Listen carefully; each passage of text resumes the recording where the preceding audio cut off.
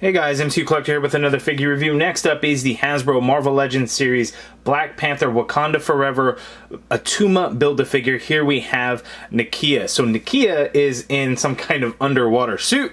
Kind of interesting. She comes with the torso piece to the Attuma Build-A-Figure, and I'm going to be honest, I thought Attuma was going to be huge. Judging off of this torso piece, he's not going to be all that big. You know, depending on the legs, he might end up being taller than some of the other figures or whatever, but I thought he was, you know, definitely going to be a lot bulkier than he is. But there's a lot of craziness to like his suit and his costume. Like this collar like necklace piece is like pretty insane. There's like bone pieces in there. It looks like, so it just a lot of craziness for sure. So it'll be cool once it's all built, and we can take a look at him. So we'll put that off to the side so we can take a look at Nakia. So Nakia, she comes with her kind of, I guess, signature weapons. She had similar weapons to this in the first movie. They're just, you know, vibranium rings type thing. These are green though, so I'm not sure what the difference is going to be other than just, you know, the color, I guess, for when she's underwater. Maybe that just, you know, they work better underwater, the different material or something. Well, I guess it's probably all vibranium, but I'm not sure. But they're just all green. There's really no color to them, so that kind of sucks. You know, the first time we got them, I think there was no color, and then in the Legacy collection, when they re-released them, they accurately put some paint in there. But these guys are just green as of now. She comes with additional hands, so out of the package, she has a fist for her right, and then just kind of an open, relaxed hand for her left. And then in the package, we get these two holding hands for her weapons. And one thing that's interesting is the fingers are kind of spread out. I don't know if it's a certain way that she's going to be like holding her weapons, as you can see there. But they look nice. Some nice detail in there. And then we get the unmasked head sculpt, which I think looks fantastic. Everyone's talking about the goofy eyes and stuff for Okoye. I don't see it. Everyone says the first head sculpt was better. I get that her eyes are kind of big, but having the two figures in hand, I promise you, this one looks a lot better than the previous Build-A-Figure. But this looks pretty damn good. So looking at like the previous head sculpts, they just didn't quite look like the actress, Lupita. I think this new one is like spot on. Looks fantastic. So really excited about that. Looking at the red in her hair, it's all braided. Yeah, a little bit of gold right there too. That looks great. But here is the figure, and it's interesting. Let's talk about it. Let's get in for a closer look. Lots of good things about it, but there's also some weird. There's some weird for sure. Oh, but let's look at the box too real quick. So Black Panther Wakanda Forever 3D render. We see Nakia there in the background, Black Panther Wakanda Forever.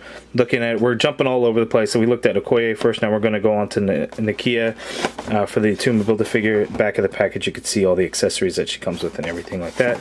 Side artwork of Nakia looks very good. Let's move on. Okay, so this one's going to be difficult because I'm going to get all kinds of glare on her head. This is a helmeted head sculpt for when she's underwater. You know, I think it's safe to assume that that is the case. So you actually get a piece of translucent plastic covering her head, and there's a face in there, and the face looks really good, but you know, it's again hard to see because of all the glare and everything, but I think it looks great. It's an interesting design. I'm excited to find out in story like why I guess it's not Atlantis in the movie, but why Namor and Wakanda are going to be going to war and what the situation is, and you know, so with Nakia going underwater, it's going to be interesting.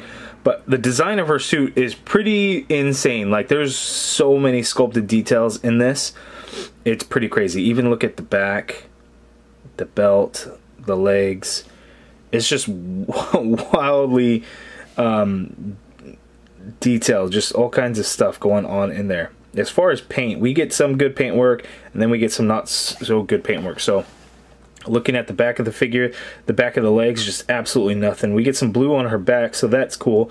But in the front, we get a lot of nice colors going on in there. So some of the panel lining, we get this nice metallic green that's painted throughout on her thighs, a little bit on the upper leg there as it goes up. The boots, not so much, and that's could be just because they're boots. And then like the lines are different. We get some ovals, some wavy lines as opposed to like these the triangular lines up here. So you know, it could be, you know, different part of the suit, so it could make sense. The torso, a lot of that metallic green in there, which is great. We get some nice blues throughout as well, like on her chest, the upper leg, the forearms here. That's pretty good. We get more of the metallic green on the shoulders, and then metallic green around that collar piece.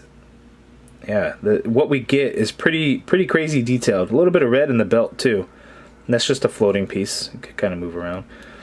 So a lot of just crazy details in the sculpt of it. But it'll be interesting to see kind of how it looks in the movie.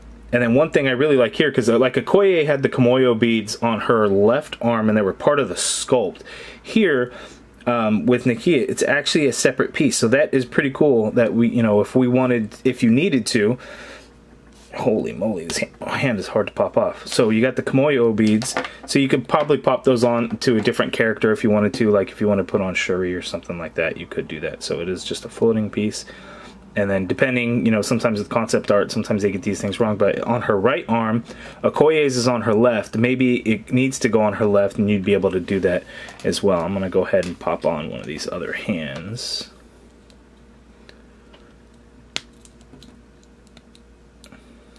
Let's take a look at this. So looks like this portion right here is going to be the handle where she should be holding it. So why her fingers are the way they are to hold that, I don't really know. It's kind of interesting, I guess, but she holds those nice and easy, like so. And now let's check out the unhelmeted head sculpt. I'll pop that off. Oh, so dumbbell joint head, so no hinge.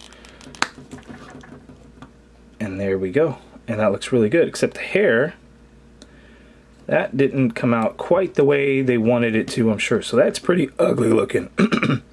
So there, like the hair usually flows like with the back, and they just didn't quite hit the mark there. It's a little weird.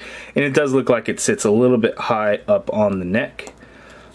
But again, this unmasked head sculpt, I think, is fantastic. They did a really good job on it. But just that hair over the back, that was poorly done. Missed execution there. But yeah, that looks great. So let's zoom out for her articulation. Okay, so with the hair on, you know, she's definitely not going to be able to look up. But the problem is the dumbbell joint just doesn't give us a lot of range of motion. So looking down, not even really. Looking up, it's a tiny little bit once you put the hair all the way to her back.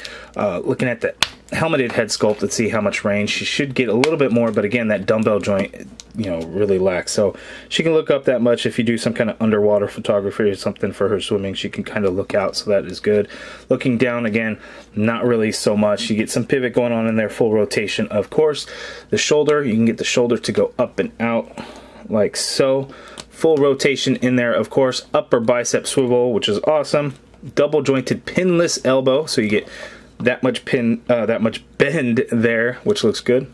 Wrist swivel, and they do hinge. All have the horizontal hinge. Diaphragm joint, so she can pivot to her left that much. She can pivot to her right that much. She can go back a fair amount. There, coming forward, is probably going to be very little. Oh my God, almost nothing. Like that's even worse. Yeah, very, very little coming forward, which is a bummer. Like Okoye had a decent amount, but damn, this was bad. Swivel at the diaphragm cut, because there is no waist swivel on the female figures. One day, maybe legs go out that far apart. She can't kick forward that high. Leg doesn't really go back. Upper thigh cut in there, it's a little stiff. Upper thigh cut. Double jointed pinless knee. Great bend at the knee there, and that looks pretty good.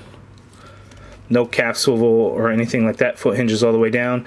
A little bit of hinge up. Ankle pivot. Peg holes at the bottom of the feet. So typical female articulation, I would say. You know, one of these days maybe they'll get those diaphragm cuts to get a little bit more range of motion coming forward. But who knows when that will be. But maybe one day we will actually get to see something like that. Okay, and so for some side-by-side comparisons, we have the two previously released Nakia figures. So we have the first initial release in the Okoye Build-A-Figure wave, and then the Legacy collection here off on her left, along with this one, the new one in the center. And you can see these two are about the same height, so that actually works out really well.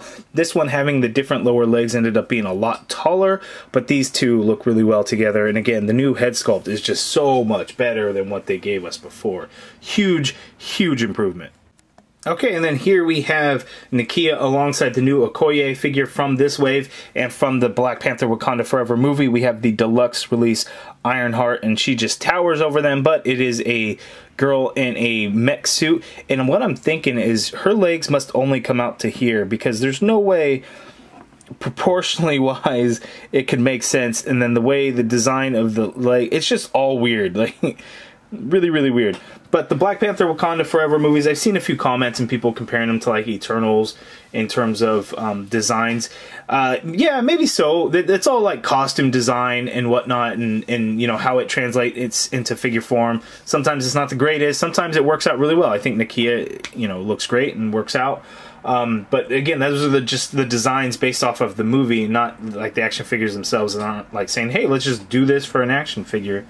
You know, concept art wise though, and then final product in the movie, you know, how that's going to differ, we shall see. No, you know, we don't know yet. The movie comes out in November.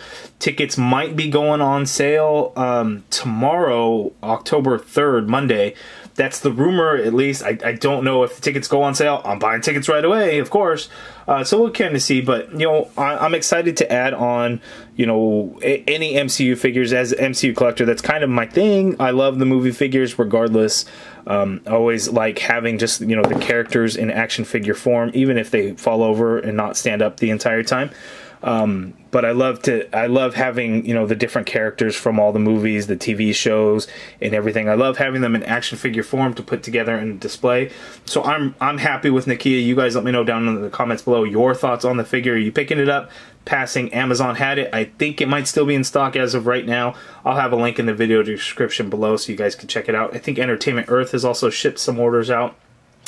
But yeah, that is the review. You guys let me know your thoughts in the comments below. If you guys are interested in joining the MCU Collective and becoming a channel member, hit the join button. If you guys like this video, please do me a favor and hit that thumbs up button. Subscribe if you haven't already done so. And as always, thank you for watching.